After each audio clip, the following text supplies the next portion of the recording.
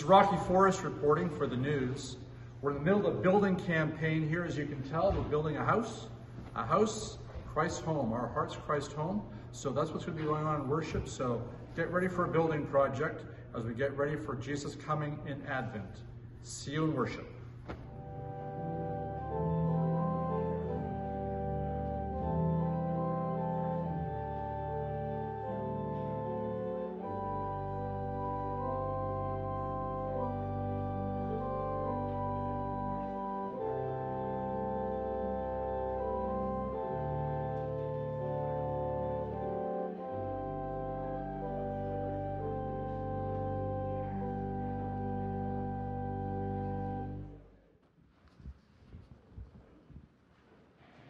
The Lord be with you. And also with you. We light this candle as a sign of the coming of the light of Christ. Advent means coming. We are getting ready for the full arrival of God's kingdom. The nations shall beat their swords in the plowshares of their spears' burning hooks. Nations shall not lift up sword against nation, neither shall they learn war anymore. Let us walk in the light of the Lord.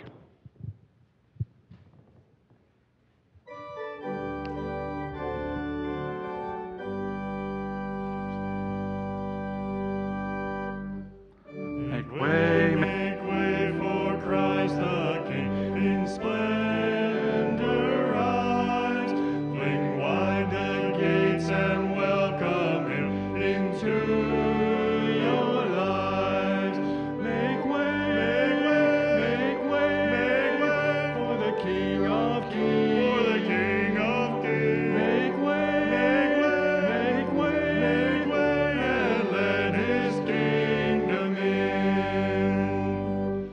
He comes the broken hearts to heal, the prisoners to free. The deaf shall hear, the lame shall dance, the blind shall see. Make way for the King of Kings. Make way, and let his kingdom in.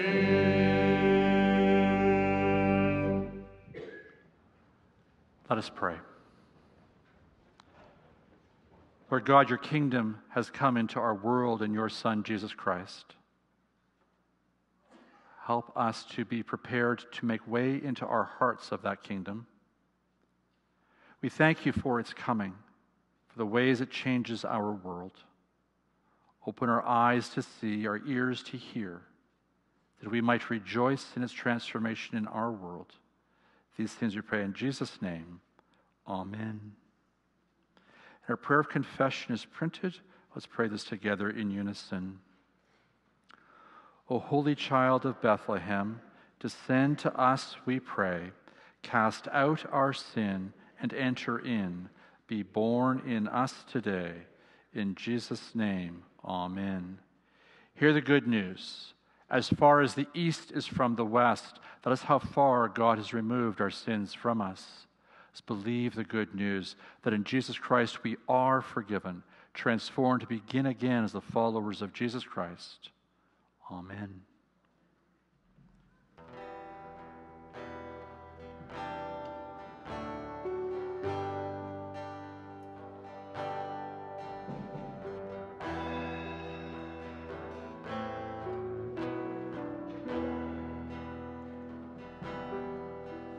O come, Emmanuel,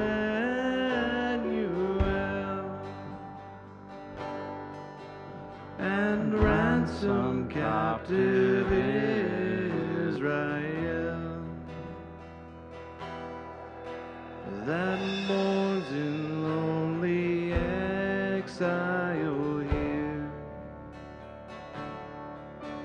until the Son of God appear. Rejoice, rejoice, Emmanuel shall come to thee.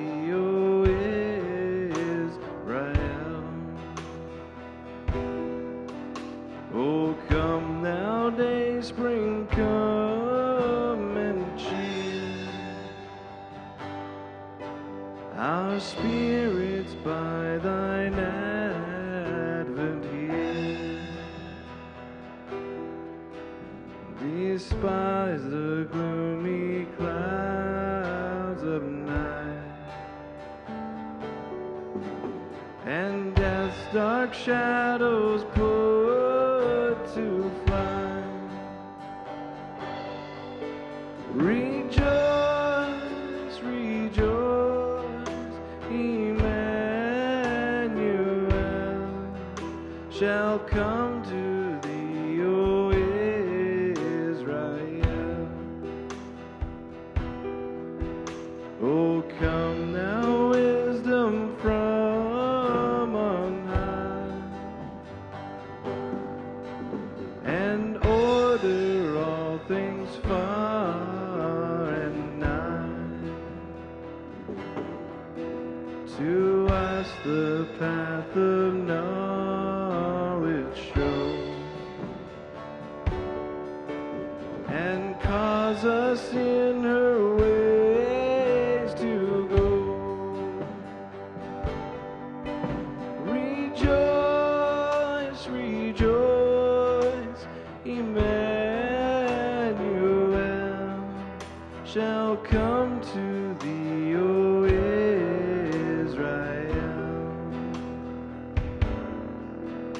O come, desire of nations by,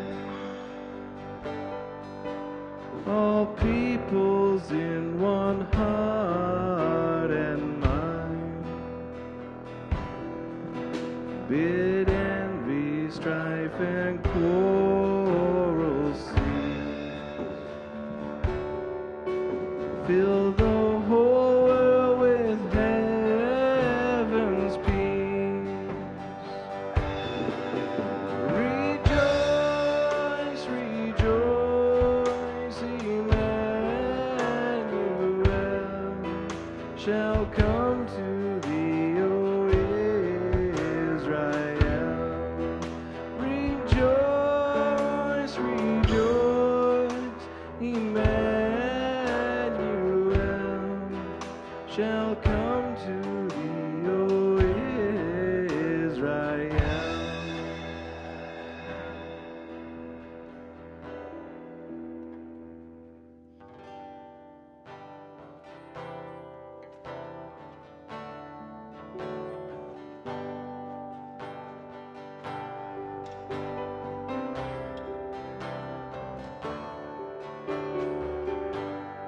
In the darkness we were waiting, without hope, without light, till from heaven you came running. There was mercy in your eyes to fulfill the law and prophets. To a virgin came the word from a throne of endless glory to a cradle in the dirt. And praise the Father, praise the Son, praise the Spirit, three in one. God of glory, majesty, praise forever to the King of Kings.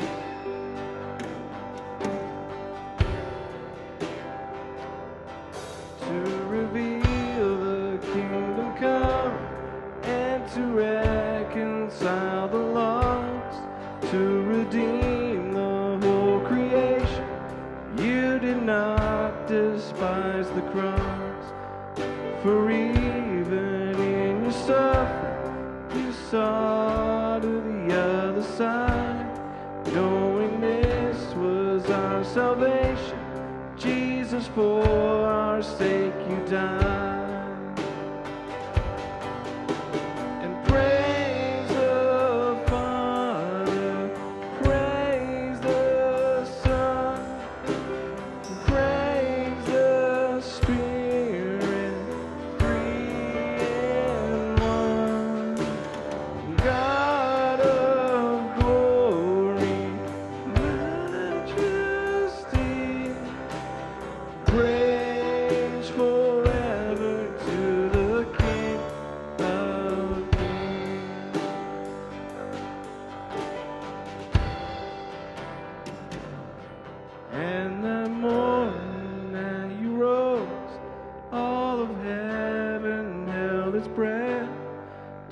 that storms moved for good, for the Lamb had conquered death, and the dead rose from their tombs, and the angels stood in awe, for the souls of all whose love to the Father are restored.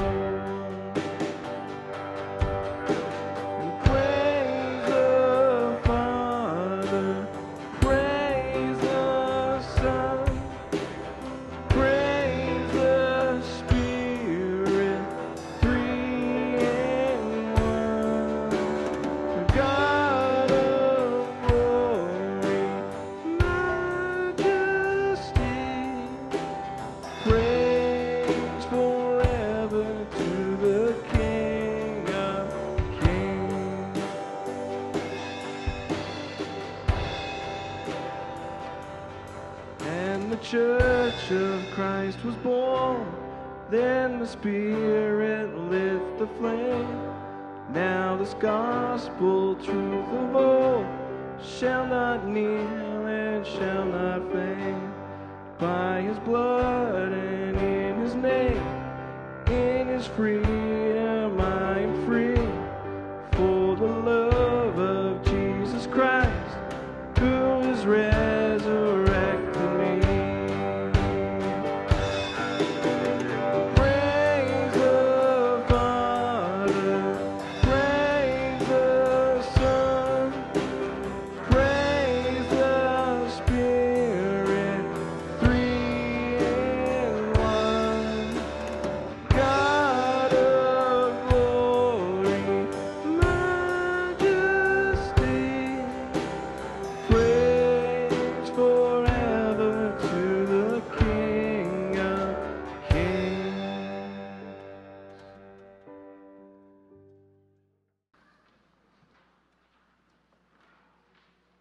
All right.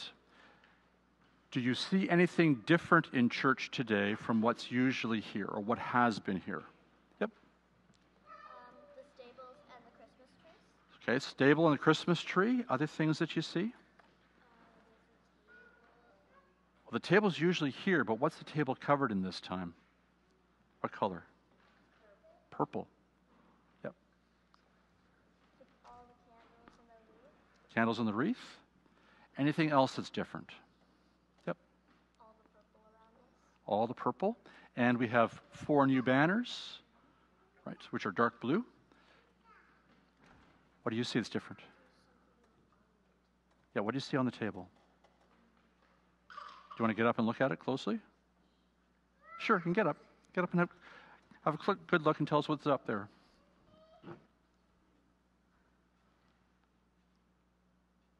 Yeah, okay, that. But what silver things are up there? Yep, and right. Okay, thanks. So, today is the first Sunday in Advent, the 4 weeks that get us ready to celebrate Jesus coming. And so the 4 candles, so there are 5 candles I know, but there are 4 big ones around the outside and the Christ candle in the middle. And so we'll light one each week as we get closer to Christmas. And then Christmas Eve, we light the Christ candle because Jesus Christ has come. You'll see that that banner and that banner have the candles on it to remind us of that. Now, this banner and that banner, they are the same. They have what on them? A crown. Because of what? Because Jesus is the new king. You're right. And a cross, you're right. And to be really tricky, you see that thing that looks like a P at the very top? Well, in Greek, that's not a P sound, that's an R sound. So the cross should sort of be more like an X, to be a chi, and then the R, the P thing, is an rho, chi rho, Christ, the first 2 letters of Christ. So it points to the cross. And the purple is the color, purple has 2 meanings. It's the color of royalty, right? So you got Jesus here dressed in royal purple in this stained glass window. But purple is also the color of repentance, of saying we are sorry, of getting ready, of preparation. And so we're preparing for the king. Now, next week we'll talk a bit more about some symbols of Advent, but we're going to cut that now, and you can come back next week and get more on Advent. Let's pray. Lord God, we thank you for Advent, that we that we can prepare for your coming, get ready for your coming. These things we pray in Jesus' name. Amen. Our scripture reading is going to come in two parts today. The first piece is, the theme for our Advent series is My Heart, Christ's Home. And so, picking up an idea of home, each week in Advent, one of the scripture readings will have been filmed in people's homes, and we will see the video. So in other words, we're turning the camera around. As opposed to them watching us, we're watching them. And so we'll be in people's homes. And so that will be the first reading, and then John will do the Isaiah passage. But let's start with a word of prayer. God of grace, open our ears to hear from you. Speak to us your word, we pray. In Jesus' name, amen. Psalm 121. If I lift up my eyes to the hills, where shall I find help? My help comes only from the Lord, maker of heaven and earth. He will not let your foot stumble. He who guards you will not sleep. The guardian of Israel never slumbers, never sleeps. The Lord is your guardian, your protector at your right hand. The sun will not strike you by day, nor the moon by night. The Lord will guard you against all harm. He will guard your life. The Lord will guard you as you come and go, now and forevermore. The word of the Lord. Thank you, Jean. Second reading is from Isaiah 61, verses 1 through 11. And I'm reading from the New Revised Standard Version. The Spirit of the Lord God is upon me, because the Lord has anointed me. He has sent me to bring good news to the oppressed, to bind up the brokenhearted, to proclaim liberty to the captives, and release to the prisoners, to proclaim the year of the Lord's favor and the day of vengeance of our God, to comfort all who mourn, to provide for those who mourn in Zion, to give them a garland instead of ashes, the oil of gladness instead of mourning, the mantle of praise instead of a faint spirit. They will be called oaks of righteousness, the planting of the Lord to display his glory. They shall build up the ancient ruins. They shall raise up the former devastations.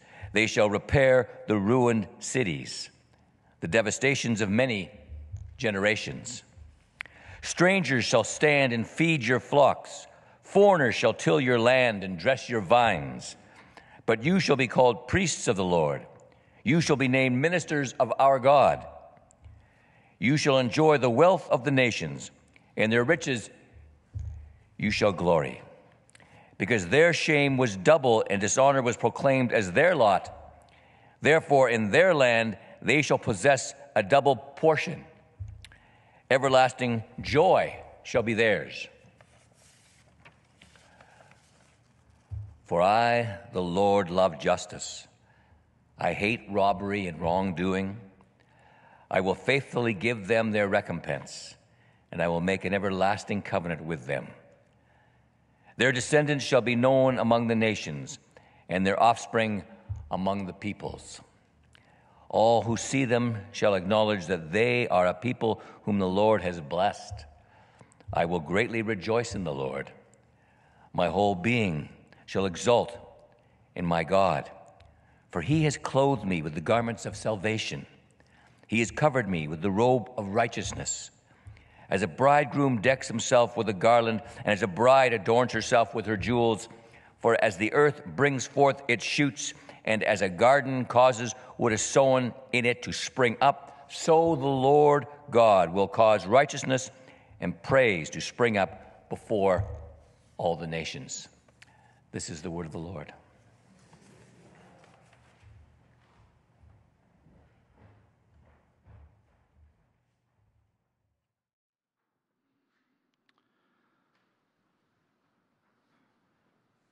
So I'm going to break the rules I was taught about how to preach with this sermon, because I'm going to tell you where I'm going and then try to get there. So, as I've said, this Advent season, we are thinking about the theme of My Heart, Christ's Home. And over the next 4 weeks, today and the next 3 weeks, we'll be thinking about those places where Christ coming to our lives brings change and transformation. And this week in particular, we want to think about the ways in which Christ coming to us, Christ coming to live in our lives, brings hope and joy in the face of discouragement, despair, bleakness, etc. And the other weeks we'll pick up on other themes around that idea of Christ coming to live in us, live in our hearts and lives. The passage that was read from Isaiah 61 calls clearly for this truth, that we know the brokenness, we know the reality of grief, the reality of discouragement, the reality of being caught by powers beyond ourselves. Maybe not ourselves directly, but we see those around us. It doesn't take long to build a long list of signs and symbols and places where brokenness happens in our world and people are caught by that brokenness, where pain exists in people's lives all around us. I mean, to pick on one more example, to name one specific example, this week, those of Ukrainian descent remember the Holodomor,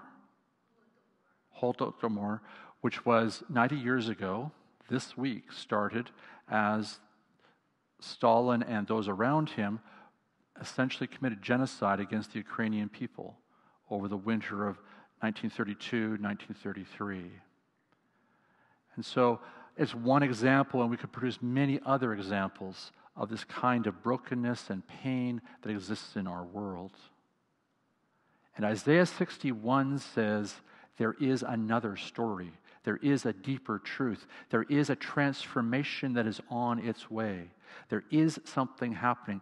God knows, and God is going to turn sorrow into joy, replace anxiety and fear with courage and praise, to bring comfort to those who are grieving, that God is in the business of doing that, and that process has begun in Jesus Christ. That in Christ coming to live among us, the promise is that will be fulfilled. Now, all of that just sounds like words. And so I want to tell some stories today, some stories that I think point to this very truth, that God is in the business of bringing transformation to people's lives, bringing hope and joy in the midst of despair. In 2017, September 2017, Mary and her 5 children arrived in Winnipeg. The Presbytery of Winnipeg was sponsoring them as refugees. They had been in Kenya, bouncing between bachelor apartments in Nairobi and the Dadaab refugee camp, which at the time was a refugee camp of 2 million people and one of the most dangerous places in the world to live. Mary and her family were Nur people from southern Sudan who had faced incredible persecution, and that's why they had fled to Canada. When we picked up Mary and her family at the airport, we met Namal, the oldest of her children, who was 13, and the only one who had significant amount of English. And I asked Namal, so how did you get through Canadian customs in Toronto? And she, without batting an eye, at the age of 13, said, I talked to them. A 13-year-old navigating Canadian customs on behalf of her family. When we finally got them to their house, picked up their stuff and got them to their house and settled them in a little bit, Mary said, I want everyone in here to pray for this house and so I can sing a song. And she sang a song of hallelujah in the Nur language. They'd found a place of belonging. A couple of weeks into their being in Winnipeg and in their house, Mary started to talk about her husband, Peter. Peter was still back in Africa.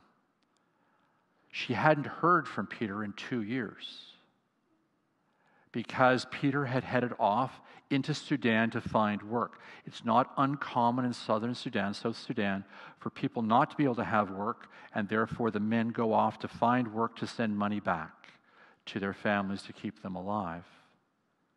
And Peter had done that, but had been not heard from in 2 years. Now, in that part of the world, that probably means he's dead. But Mary asked, "Can you try to help me find him?"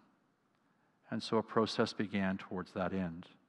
Now, we moved, and so the rest of this story we now know third hand. Debbie and I know this third hand. Well, miraculously, Peter was found. He was found because he'd just been released from prison in northern Sudan.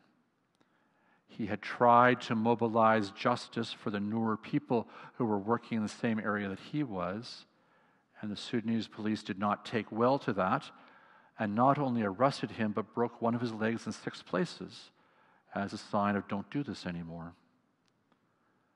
But he'd been found and he's now in Winnipeg with his family. Hope in the middle of a story of deep darkness, transformation, joy, lives now as that family has found peace and a place to belong, and with great joy is engaged in the life of church where they attend. God is in the business of bringing hope and transformation, in bringing about changes in people's lives, in bringing this kind of complete revolution to people. And that's the promise of Advent, that God is still in the business of doing that. But not all the stories that we know around us are ones of people being lifted so dramatically as the story of Mary and Peter and their family. There are people for whom the difficulties still remain, but the hope of Jesus Christ lives in their lives. I've been involved with healing and reconciliation around residential schools for a number of years. And in 2014, I was invited to speak apology confession on behalf of the Presbyterian Church in Canada at an event being held at the site of the Cecilia Jeffrey School, a school the Presbyterians ran, just outside Kenora, Ontario. And the way this particular day was set up was that 3 of us from the dominant culture would speak words of apology and confession, and be followed then by 3 survivors who would tell their stories, people who had been pupils at Cecilia Jeffrey. Usually it's the other way around in my experience, but this day was built this particular way. And so I said my piece, and the others said their piece, and then we began to listen to the stories of those who had been to Cecilia Jeffrey. And the stories, as you may know, are harrowing. Loneliness that students experience is a dominant theme that all of them share, along with other challenges in their lives. The woman who spoke second told stories about what had happened to her at Cecilia Jeffrey, but there was a different tone to the way she spoke, a tone that I was not used to, a tone of forgiveness, a tone of reconciliation, a tone of hope. And I said to myself as I was listening to her, this is new. This is not the kind of story I'm used to, not the tone I'm used to. And I noticed the keys that she was wearing around her neck were on a lanyard. And on the lanyard were the following words: I heart Jesus. And in that moment, I recognized what was the source of this reconciliation, the source of this hope, the source of this forgiveness that she was speaking of. She had found that in Jesus Christ. She had found that Jesus had touched her life. And although the realities of what she experienced at Cecilia Jeffrey were still there, were still part of who she was, she had found a forgiveness and a hope and a transformation in this one who had come to her, Jesus Christ, and the healing, the transformation, the hope that had come to her life. And so even in the midst of carrying deep scars, we can know that healing in our lives, a transformation, a hope, a forgiveness that changes us, that brings hope to us. I like the line in the passage that talks about the rebuilding of devastations. It's an image that I think is pretty cool. As I've walked around many ruins in various places, I think about, so what would it look like rebuilt? There's a camp, Christian camp, north of Kingston, Ontario, called Camp Iowa. And my father served on the board when it was first started, and then I was a camper there for a number of years, including being an ILT in leadership training there to become a counselor. The camp is 160 acres of rocks and trees, and maybe at the best, 10 cleared acres of farmland. This is north of Kingston. This is just the edge of the shield, so you understand that that's not surprising. The farm had belonged to the Derbyshire family, and by the mid-50s, the Derbyshires were down to 2 spinster sisters who were selling the farm. The Derbyshires had been broken by this land. Their family was now down to the 2 sisters. And as the business people from Kingston who were thinking about a Christian camp talked to the Derbyshire sisters about the sale of the property, one of them said, "I've always dreamed that something good would happen to this land. This land that was a difficulty for us, that it would do something good, that good could come from this land." Well, in 1956, a Christian camp was started on that land. As I've said, I was a student, I was a camper there and also an ILT and a counselor, and went on to become a program director. And in the 2 years before me and the 2 years after my time as an ILT, in those 5 years, there are 7 of us from those 5 years who are in full-time Christian ministry. I'm not saying that's the only way to serve God, but the desire that something good would come out of that land, that's one small picture of what has come out of that land, a devastation being rebuilt, being transformed, being made new. God is in the business of bringing change and hope and transformation to the most difficult places in our lives and the life of the world around us. Sometimes it's slow, hard work. Sometimes the signs seem small and slow in growing, but they are real and they are true. Sometimes the changes are as dramatic as they were for Peter and Mary. Sometimes it's learning how to live by the grace of God with the burdens we carry. Sometimes we get to sit on the edge of watching a devastation being rebuilt by the grace of God alone. God is in the business of doing these very things. And we are invited in Advent and other times to let that Jesus Christ into our lives, into our hearts. To touch the places in our lives that are hurt and broken. To touch the places in our lives that are burdened and scarred. To touch those places in our lives that are a devastation. For He is the one who's come to give us the oil of gladness instead of sorrow. A garland of praise instead of ashes. To give us courage and praise in the place of anxiety.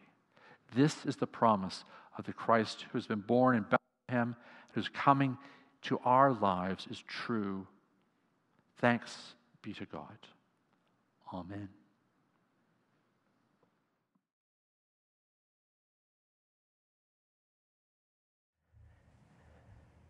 Gracious God, Father, Son, and Holy Spirit, we come before you this morning as your people, redeemed and rescued by your grace, brought near by your love, and encouraged by your hope. We give you our thanks as we think of the ways in which you have blessed us. We reflect on the time of something like normalcy after a long and exhausting time of a world gripped by fear and illness. We thank you for this space that we call our church home.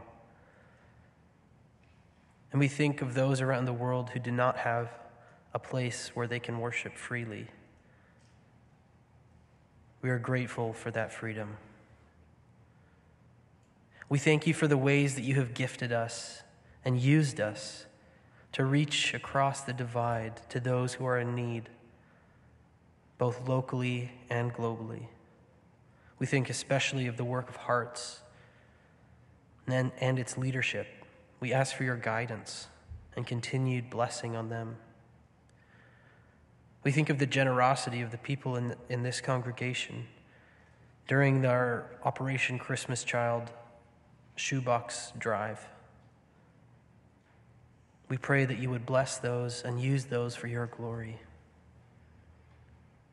We thank you for the numerous opportunities our youth group has had to work with local nonprofits and charities, places like Alora House and the Pregnancy Care Center, and for the other numerous ways that you are using people in this congregation to serve your world. We thank you. We thank you that we see new people coming to our church, joining our family, and participating in the life of our church.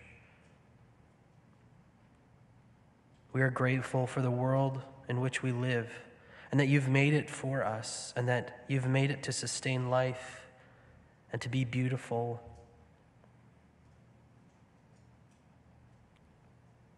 You are a good God, and so we praise you. Thank you. And at the same time that we offer our praise and our thankfulness, we also acknowledge that there is deep sorrow, pain, grief, and suffering in our world. We know that things are not as they should be. And as we begin this season of Advent, we are made very aware simply by looking at the world around us that we are in the dark. We need you, Lord. And so we come to you bringing with us our burdens and our hardships. We lift up those in our own congregation right now who are struggling through loss, illness, hardship, and sorrow. We lift up those in need of care both at home and in hospital. We ask for your intervention in their lives. Would you heal them, Lord? Would you comfort them? Would you please be their hope and their strength in these trying and difficult times? We know you are with them, so we ask, gracious Father, that you would make yourself known to them. Open their eyes that they may see you. Help them, Lord. We know that in the world there is much to ask help for.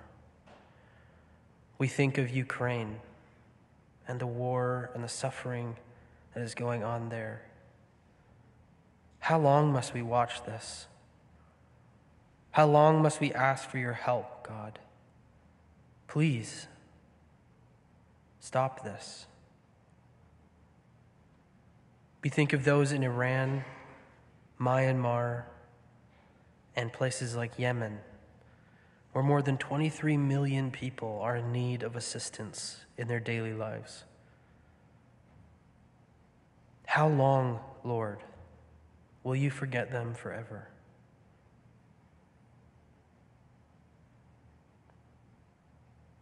Lord, sometimes the darkness seems too strong, and so we ask for your light. We need you.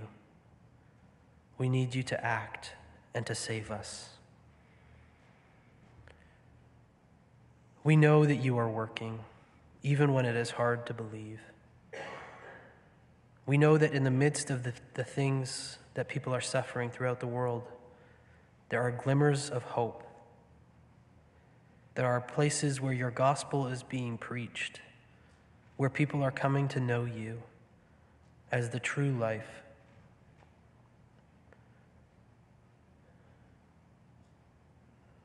Help us not forget that we who live in relative comfort are in need of this life as well. We need to be confronted by the truth of your word. We need to give all ourselves to you.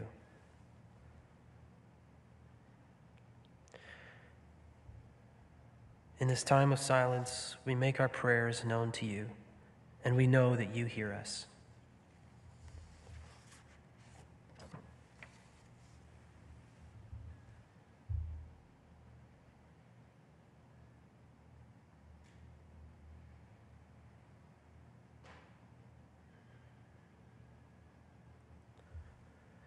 And we pray all these things in the name of Jesus, who taught us to pray this way. Our Father, who art in heaven, hallowed be thy name.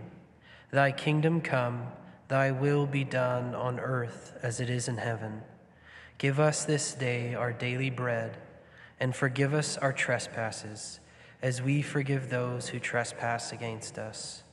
Lead us not into temptation, but deliver us from evil. For thine is the kingdom, the power, and the glory, forever and ever. Amen.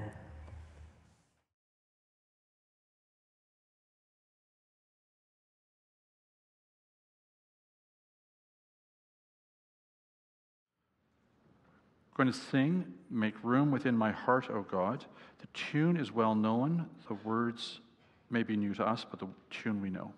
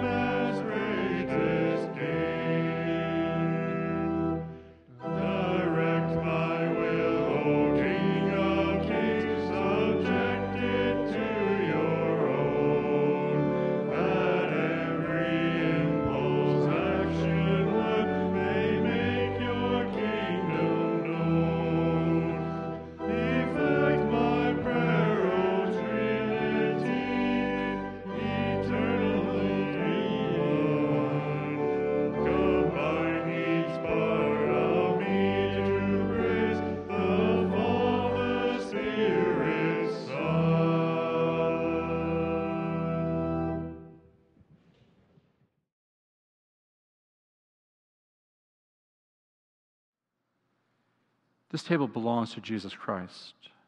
He is the one who invites us to eat and to drink with him, to participate in what he is doing in our world, to let him into our lives.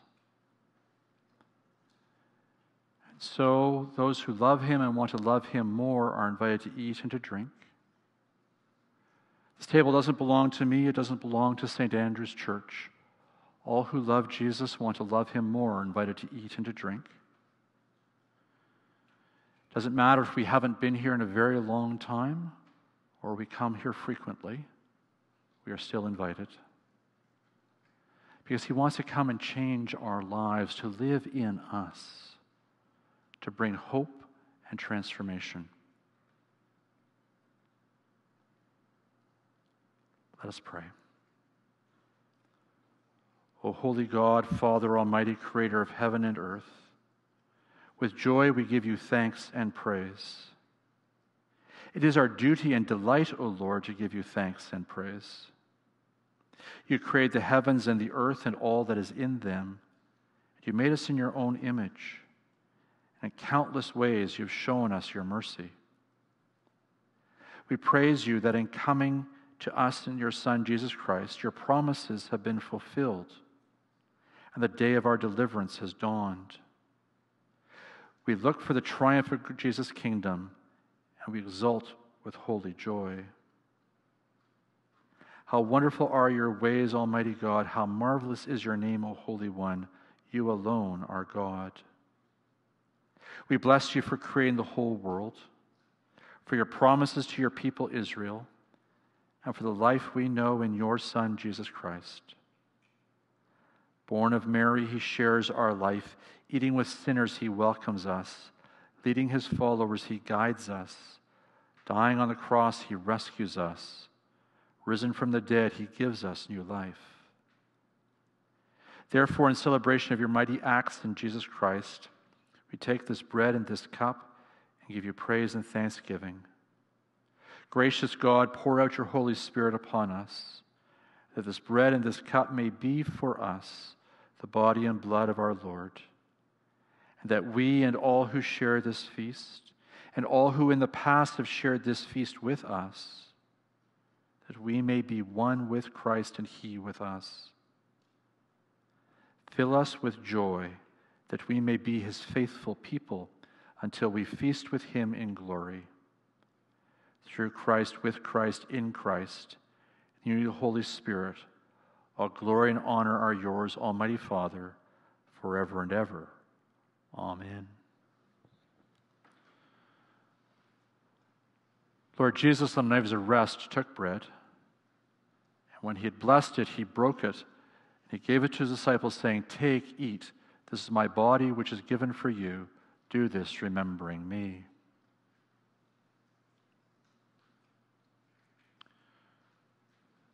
So if you pull back the cellophane on the top of your cup, you'll get the wafer.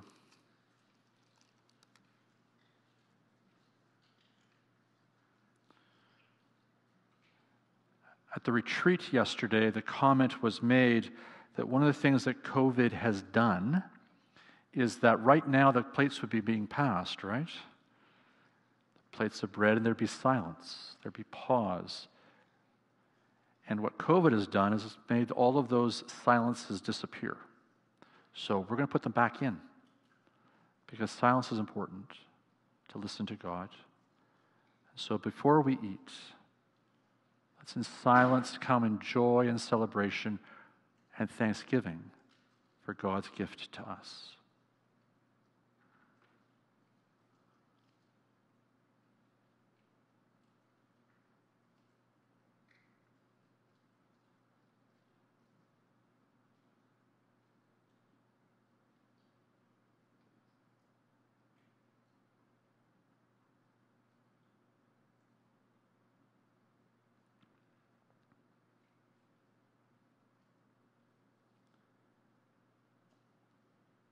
The bread of life, eat in celebration.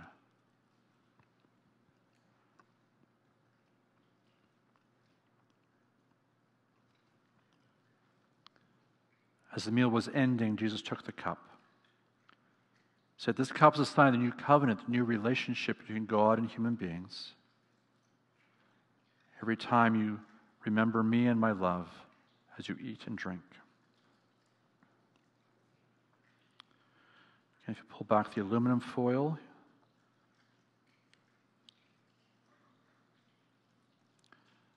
again, let us pause in thankfulness for the gift that we have received in Jesus Christ.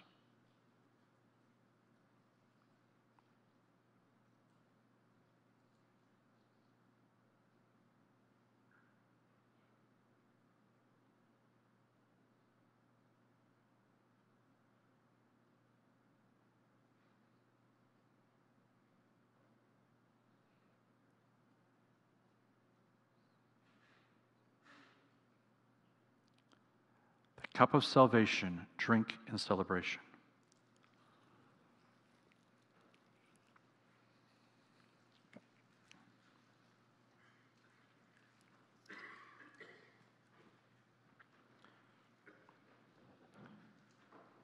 You'll find in your bulletin, it'll also be projected on the screen, the prayer for after communion. Let's pray this together in unison. O God, you have so greatly loved us, so long sought us,